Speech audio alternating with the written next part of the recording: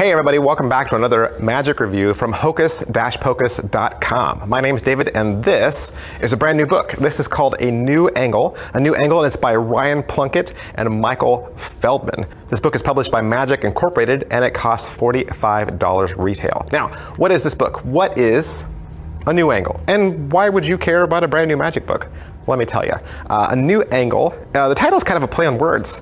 Angle, kind of what you're thinking about, should be gravitating towards. It's a card trick book on gaff cards, especially the tapered deck. The tapered deck, more commonly, we call it a stripper deck, right? We call it a stripper deck on the streets, but it's also called a tapered deck. It's also called a shaved deck or a wizard deck, okay? And this book is a hardback book, 155 pages, that's right, 155 pages on the stripper deck.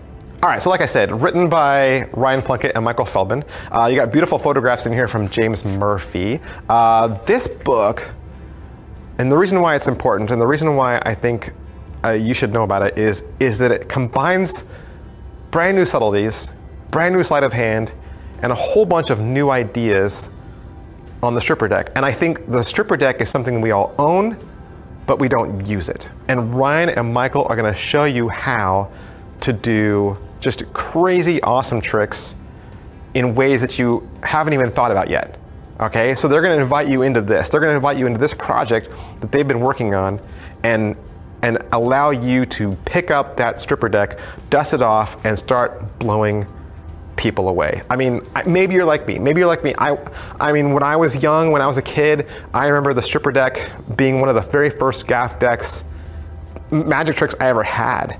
You know, I had that blue, what was the Dealin's automatic deck. Did you have that one? I mean, you could get them now at the dollar store, but I mean, way back then it was like this cheap paper deck that was a stripper deck, but it was also a reader back. And it was, there were bridge-sized cards. It was terrible. And then I remember getting my first bicycle stripper deck and just being like, wow, this is awesome. But then, you know what? I had a couple of books that taught some tricks on how to use it, but they were kind of always the same. You know, it was always like have a card selected, reverse the deck, strip it out, find it. And it wasn't anything earth-shattering. And I think it kind of gets tossed to the side and we kind of think of the stripper deck as being like kids magic or being like beginner level magic. And if I said, you know, what tricks do you do with the stripper deck? You'd be like, I don't use that. The magic in this is insane, all right? It's gonna fry your brain and I think it's gonna force you to look at the deck in a brand new way. And I know what you're thinking. A $45 book for a stripper deck is ridiculous because I could just buy the Encyclopedia of Card Magic and I could get over 40 tricks for $13. So why would I spend the money on this? Well, I would say it's because you've never seen tapered deck tricks that look this good. All right, so why is this book cool? Why is it cool? Well, it's a collection of thoughts and principles and techniques that are regarding the tapered deck that you've never even thought about. And this is one of the exciting things about magic in general, I think, is that once in a great while, someone or some ones, right, a couple of guys come along and they force you to take something old and to look at it in a brand new way. And when that comes along, I think we all get excited. And I think that's what they've created here with this book. Why is a stripper deck cool? Let me tell you why it's cool. Because it's a gimmick deck that does more than one thing. Most gimmick decks, most gaff decks you buy today, they might cost you $45. They only do one thing. You're carrying an entire deck around in your pocket that only does one trick. It only does one punch. Stripper deck does every single trick that you can think of with a card deck, right? It's a regular deck of cards. You could just take it and do regular card tricks with it any old day of the week. But then the stripper deck has this unique like light switch ability that you can just click it over to the other side and it becomes a gaff deck. Right? It's both. It's a deck of cards that you can do any card trick you want, but then you could also do these amazing stripper deck miracles with it. And so I think that is something, you can't do that with a Svengali deck.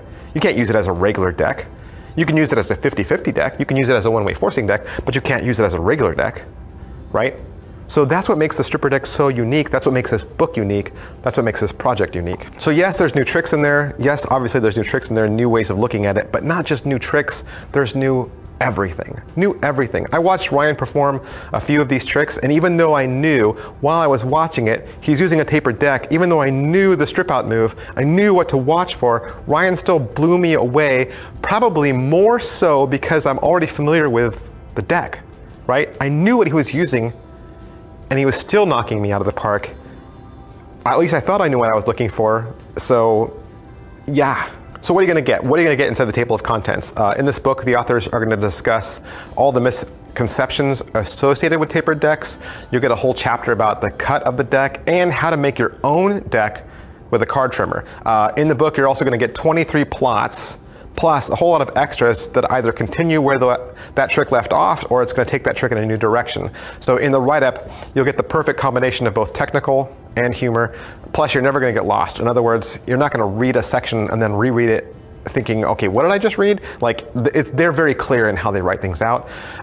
Plus, I think it's kind of funny that the imaginary spectators in this are always named Leia and Rachel. Did I mention 23 tricks? Did I mention that? 23 tricks.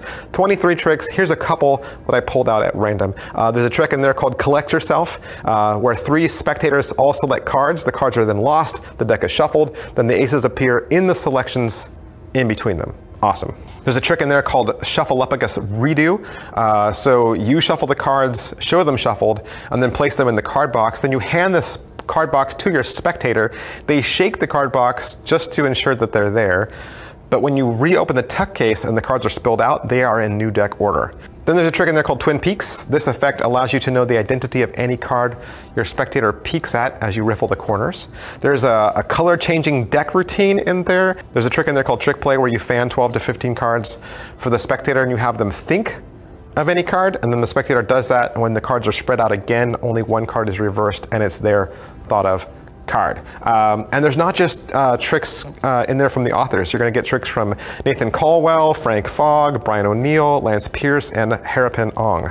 If you've watched my channel for any amount of time, you know I love books, you know I love hardback books. I'm always making an argument that you need to build a magic library at home. And I think if this excites you, if this is interesting to you, I think you should definitely add this book to cart. And while you're at it, buy a brand new stripper deck. Add that too. You should have a brand new stripper deck and the book side by side as you read this book together. Like I said, it's going to blow your mind and it's going to blow your spectators' minds. All right, so that's my review for A New Angle. Like I said, Ryan Plunkett, Michael Feldman, Magic Incorporated, $45.